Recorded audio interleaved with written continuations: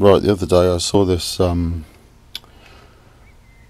mechanism for making a bird wing shaped flap, and my interest in this is that I want to try and build a radio controlled seagull. So from the mechanism that I saw on YouTube, which I'll link to in the description, I've come up with this Lego contraption.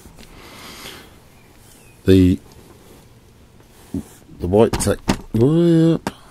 Technic beams represent the wing surfaces, so when the gears turn, there's a crank mechanism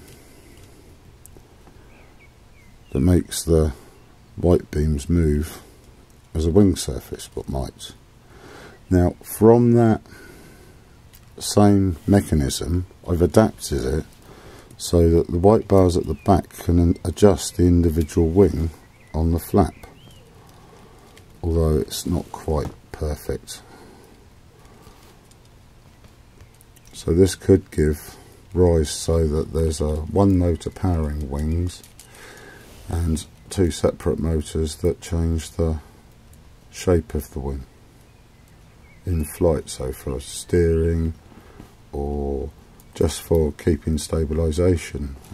For instance, say if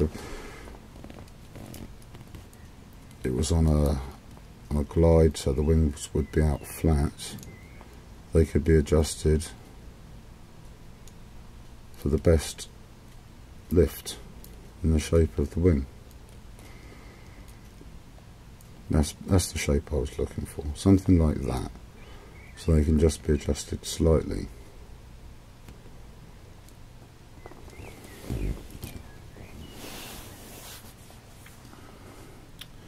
Well, more about that some other time.